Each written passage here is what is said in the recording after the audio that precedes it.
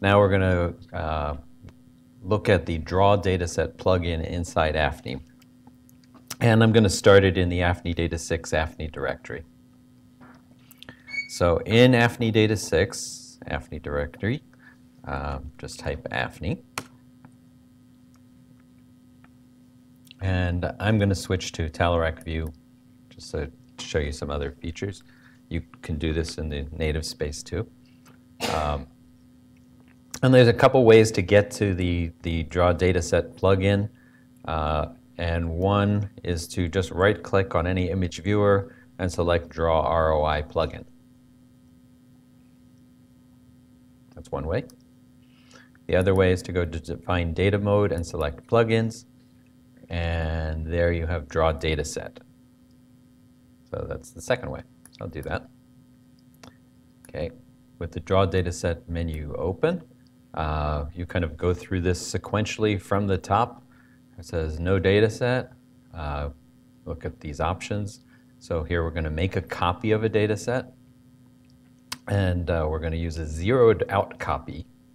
And we're going to show it in the overlay. And rather than as is, let's save it in byte format. Okay, and I accidentally clicked on that, so let's show that clearly.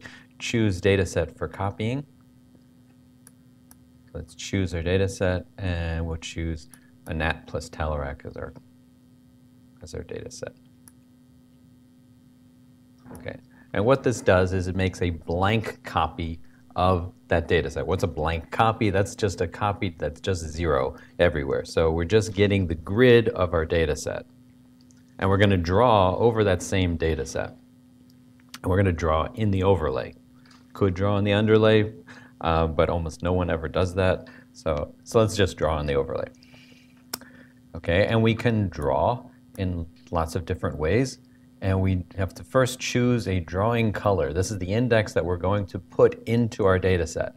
So we're going to pick an intensity that we're going to draw with. And we're going to put a value of 1 here. And we can call it something. So let's say ROI 1. You can call it whatever you like. And we're going to choose a drawing color. And here the drawing color is by default set to yellow. You could choose other colors if you like. Depends on what you're looking at and how clear that is. And by default, you can look, it has the mode is filled curve. You can choose a variety of other methods. We'll talk about just a couple of these, and you can play around with other ones on your own. Okay, so let's go over to any window. And if you click, nothing happens. You just can choose the area that you want to start drawing. And if you use the middle button, you can start to draw with your middle button. And there I've drawn something. And if I don't, okay, so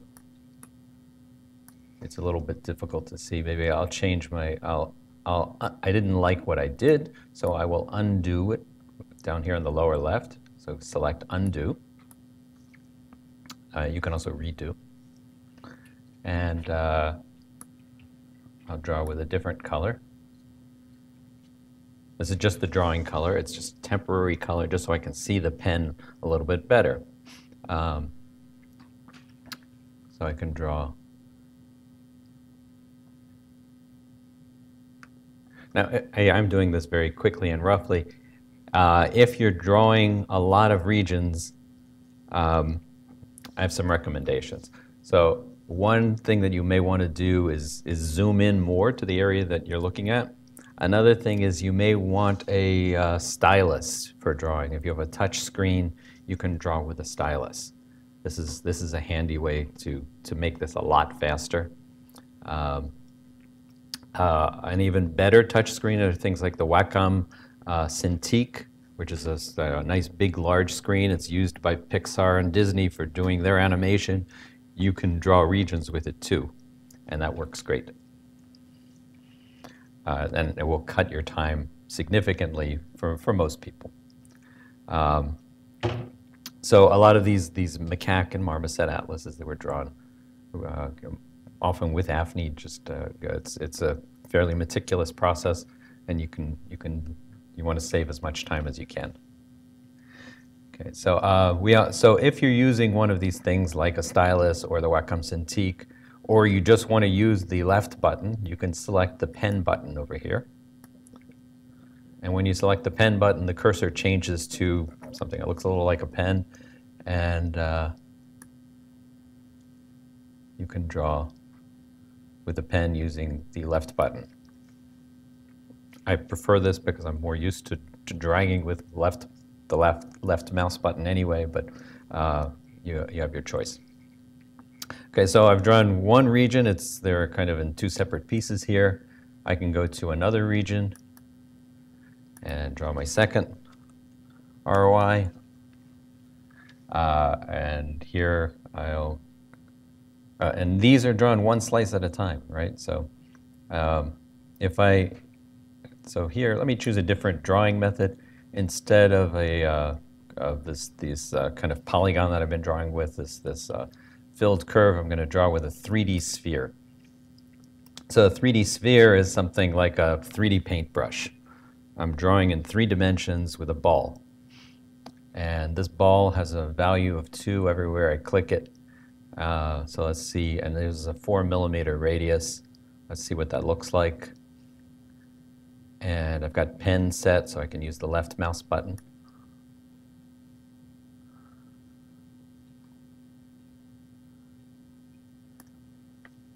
So that's what happens when you use the ball. So, but you'll see if I go through the slices, I'm drawing on the coronal slice. You can see as it goes away, the ball gets smaller. And we can also zoom in and see what that looks like across the other slices. So you can see we've drawn something with those balls in a row. So you have a different kind of effect. And so drawing with 3D spheres is a fast way to cover a lot of distance. So it can be really useful for making a big rough mask. You can go back and fine-tune it by erasing parts of it. So how would you erase an ROI? Does anyone have any idea? Yes? Set it to 0. That's right. So we can start drawing with 0. So if I set this to 0, then I can go back and maybe I want to use a smaller ball. Maybe, let's say I'll enter in 1. Having a problem clicking that. Okay, 1. Okay, now I can go back and you see I'm drawing now with the 0 and zeroing out my data. So that's one way to erase. You can also use the points mode. So this will give you 1 voxel at a time and erase with that.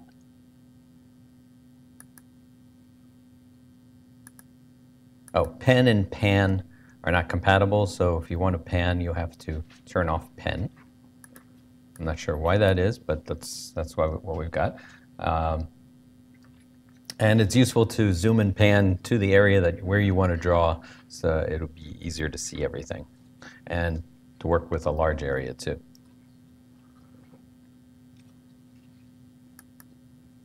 Okay, if you wanted to only draw every few slices, you can use this linear fill-in. If you want to use atlas regions, you can do that here. So you can choose your atlas. Choose one that's in the space of your data set. So I'm going to choose one of the Desai atlases here. And there's a long list. For anywhere there's a long list, almost everywhere there's a long list in AFNI, you can right-click just to the left of it and see the list as a window that you can scroll through.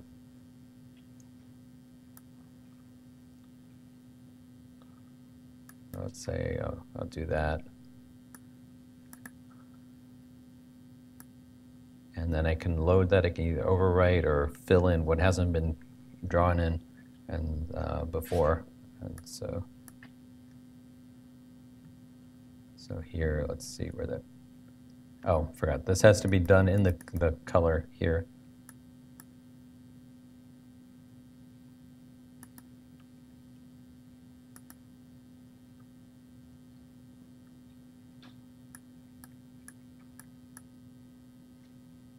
And of course, I don't know exactly where that is. Yeah, there. Well, it's somewhere in there. To find the part of the insula where I put that. There it is. Okay, so you can bring in atlas regions into your data set that way. And once you've got your set of regions, an atlas can have hundreds of regions, and this can take many months of work. And as you go, you should save it, and the Save As button is down here. So Save As. These are, call it what you like. And then save that, and then you can convert that into an atlas also. So that's how you create regions. Any questions about how to use Draw Dataset?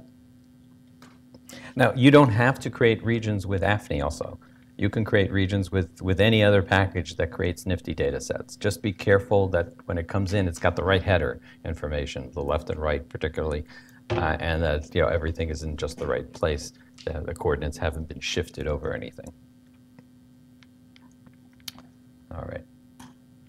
So when you're finished, you just click Done. And you also notice that over here, let me turn that off. As you click, the regions show up labeled in the overlay panel. And here we're looking at a color scale that's good for looking at regions. It has separate, distinct colors for every region. And you can get to those ROI type of color scales by right-clicking on the color bar and selecting Choose Color Scale. When you save this kind of data set, it's saved with an attribute that says show it with an integral color map, just integers. So a color map like this. So here's it's shown ROI 32, but we have ones that go up to 256. And there are certainly a lot of other color scales that you can look at. All right. If you reload, if you want to continue this on, then you wouldn't zero it out. You could just select the data set and keep the data as is. You wouldn't select that 0. You would give it a new name, or you would keep the data as is, and then continue on the process every day, updating it often. Okay, you can draw any shape you like, hearts included.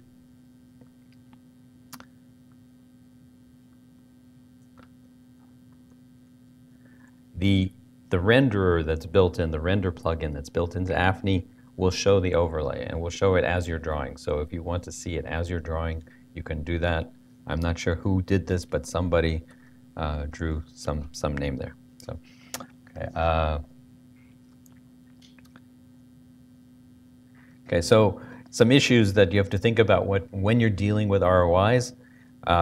So we drew on a high-resolution data set, our anatomical data set, but we're mostly going to apply it to our much lower resolution, our fMRI data, typically much lower.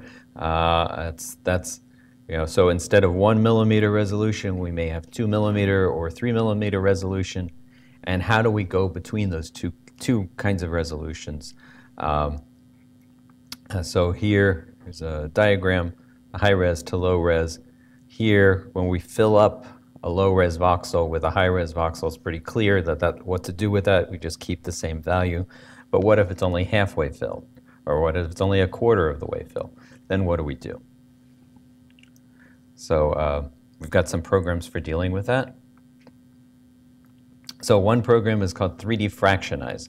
So here you give it what you're going to. So we're going to low res from our high resolution ROI that we've drawn very meticulously in Draw Dataset, and we're going to destroy all the details of it by moving it to a low resolution. And we're going to say keep the value there if it's half filled. So it's at 0.5, a clip value of 0.5. Keep the value itself. Don't give us, the preserve says, don't give us a resampled, interpolated value. Give us the value itself. So if we've drawn with a value of 4 and it's 0.8 filled, we don't want a value of 3.2. We want a value of 4. That's what that does. And if you've got multiple regions, it will figure out which one is more or less, and you can have a voting which one wins the campaign in that voxel. So here's a little diagram. This voxel is 80% filled. That's more than the 0.5 clipping value. We want to keep that. This one's only 30% filled. We want to lose it. This happens often when you're dealing with high-resolution structures that are very fine, like and maybe they're diagonal, okay, and so their voxels don't quite make it to fill up a voxel. Maybe they'll only be 30% filled. In that case, you can lose a lot of the shape. So something like the hippocampus or sub-regions of the hippocampus, these won't fill voxels necessarily, and so you may want to keep those. And so you can use 3D fractionize to do that. In general, most people don't really worry about this, and so for a lot of the kind of work we do, 3D resample is good enough. This is effectively a 50% cutoff. And with ROIs, you would use this resampling mode of nearest neighbor. And so that just looks to see what voxel would show up at the center of that new grid, and is it for that ROI? And so that's generally what we do with 3D resample. 3D fractionize is much slower, and you still have to decide what that cutoff clip value is. Okay, so here's an example. We're going from this region that we drew here, and then we resample it down to this resolution here. And so 3D resample is often used for this. So you give it the master data set, you give it the name of the output, the prefix, you give it the input, which here is called -inset, and the resampling mode nearest neighbor. Other things you can do with ROIs, you can get the average at every time point with 3D mask-av. So you've drawn this region, or you've gotten it out of a cluster. You can say, what is the average at each time point in this data set? So this is the volume registered EPI data set, and redirect all the output to this 1D text file that's just numbers. So every row is just the mean across the ROI. And this is what it looks like. The EPI average data set is just this column of numbers, 1076 down to 1084 at the last one, and then we can plot it with 1D plot. This is a very commonly used tool in AFNI, using to be able to get the averages across your regions. Another thing that sometimes people want is 3D mask dump. They want to find out all the voxel values in a data set within an ROI. And so you can do that with this 3D mask dump. You provided the mask, what region to apply it to.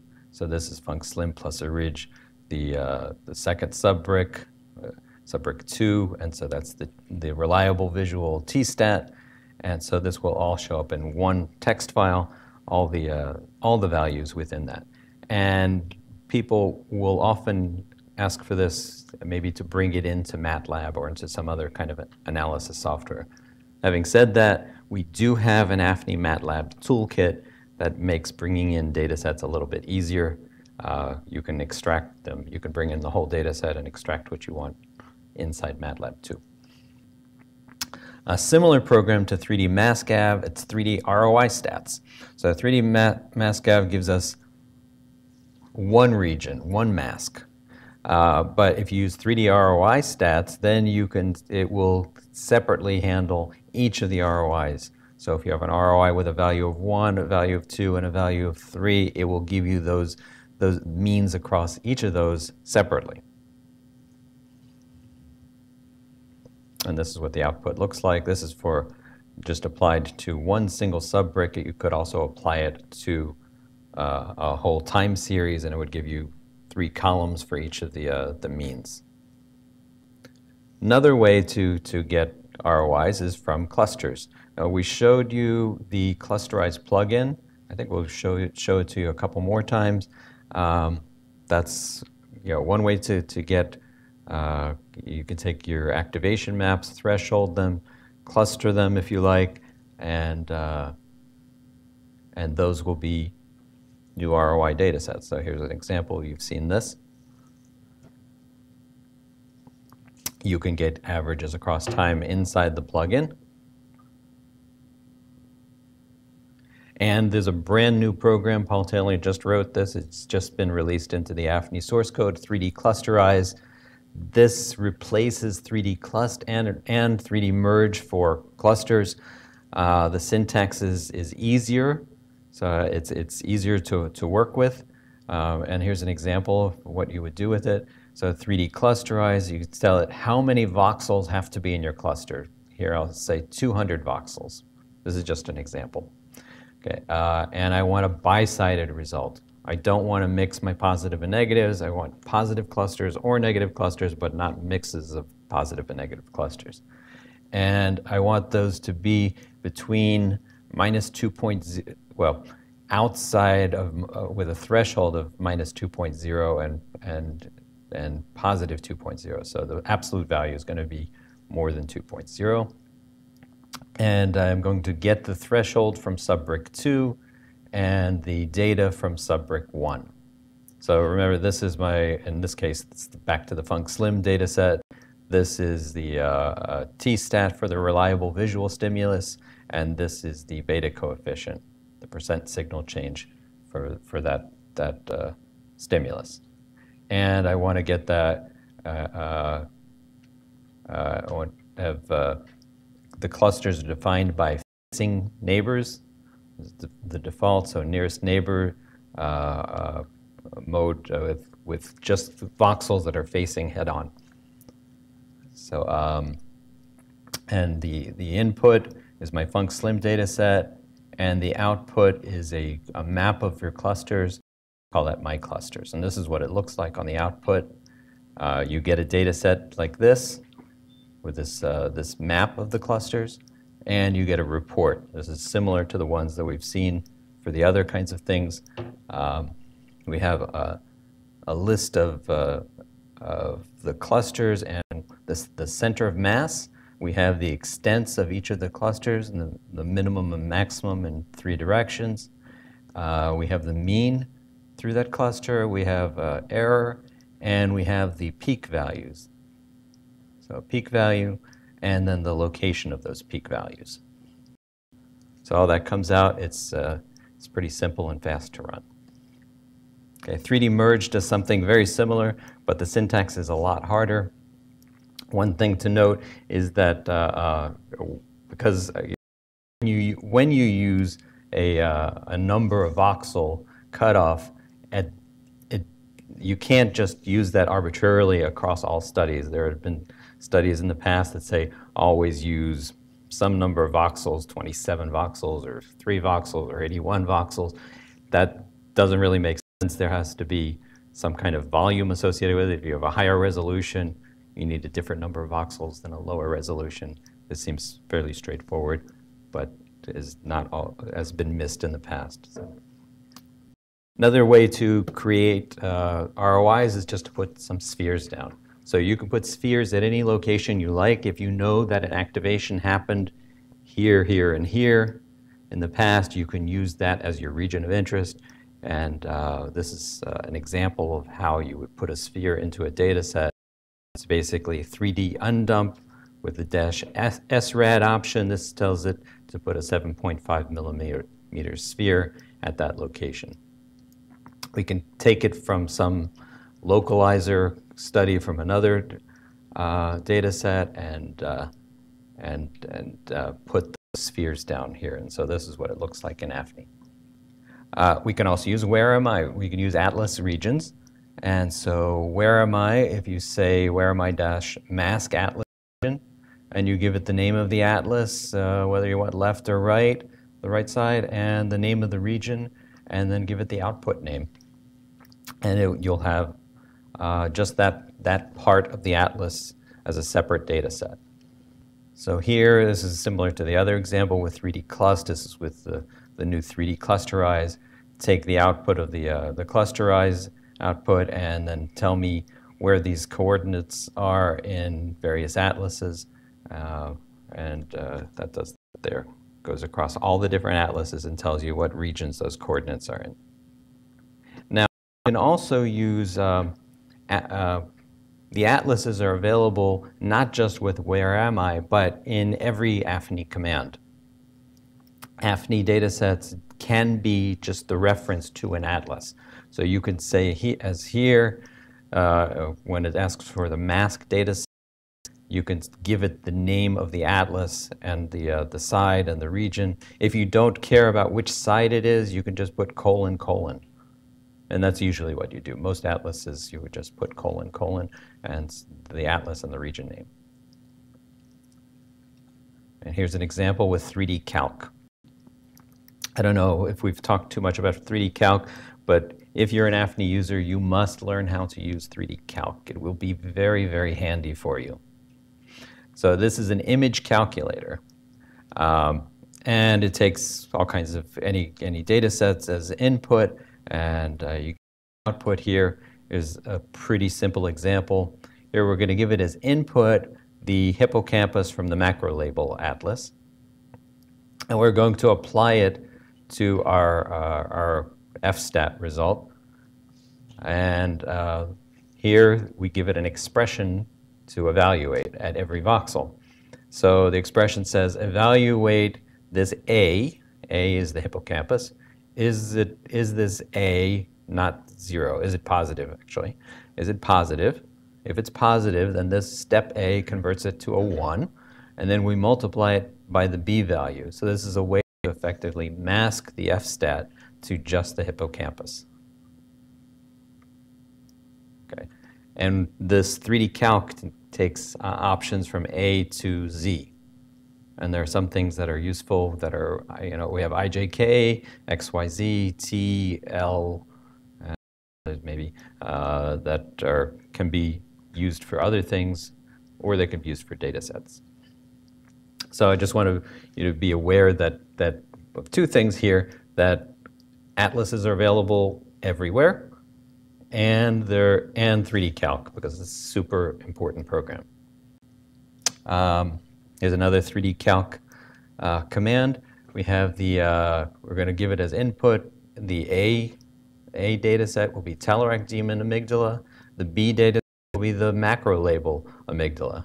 And let's just take 1 times one of the Talairac demons and 2 times the macro label. So this is a way just to compare it. We're going to create a kind of simple binary format for our atlases. So here, if it exists in the Talairac demon, it gets a value of 1. If it also exists if it exists in the macro label, we'll add 2. And if it's in both, it will be 1 plus 2, which is usually 3.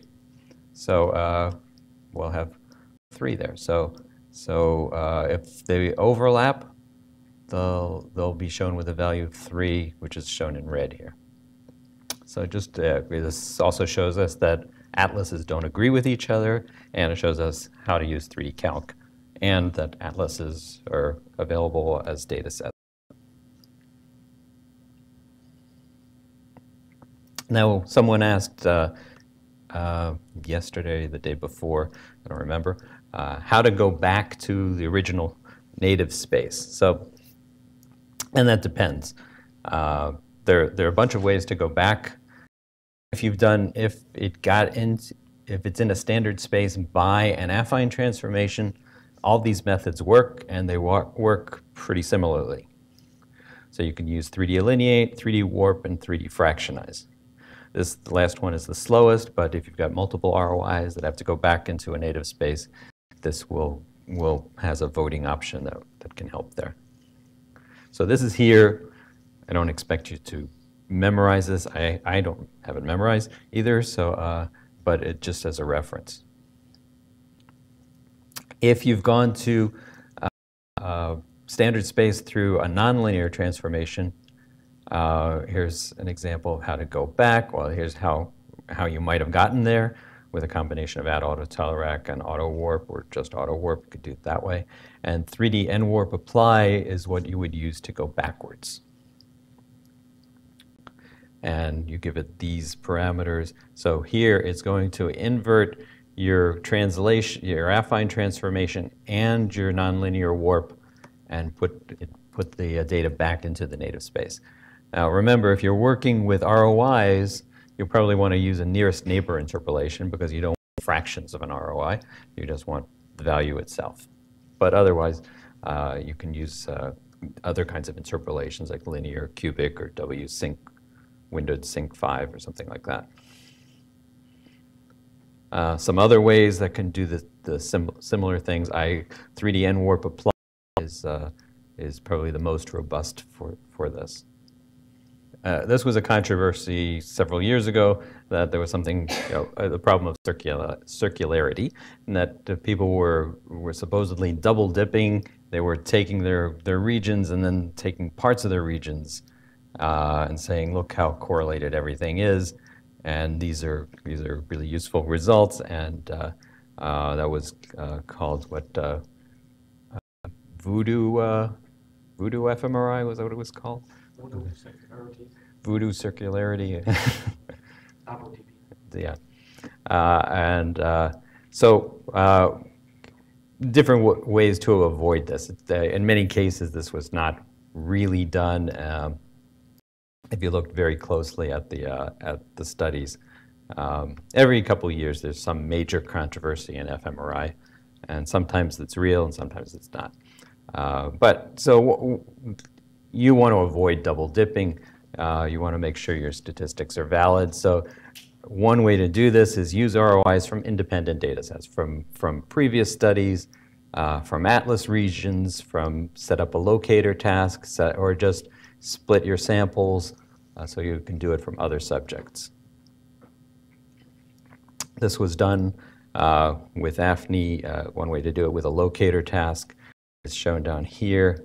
So you can take the transformations from one data set and apply it from your locator task to your task data set. And here's the command you might use for that. And that's it.